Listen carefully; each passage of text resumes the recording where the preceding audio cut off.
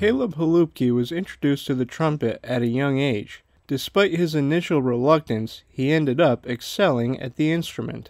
During 5th grade, I was actually wanting to do percussion, but it got filled up, so I did trumpet. I wasn't too good at it first, but during high school, I got a lot better at it. I do know when I was first doing it, it was a bit like, like, oh, you're out there, but you just got to do it. And once you're doing it, it's just fine. You just play the music, and it's all perfect. Cal has come a long way. I've been his band director from 8th grade all the way through now, and I've seen him grow as a player the whole time. He auditions for All County Band, he auditions for All County Jazz Band, he does his NYSSMA solos. He is a great student to work with because he knows how to deal with constructive criticism.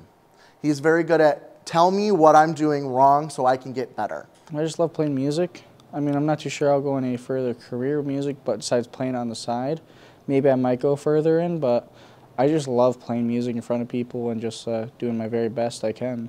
I love playing and something I like.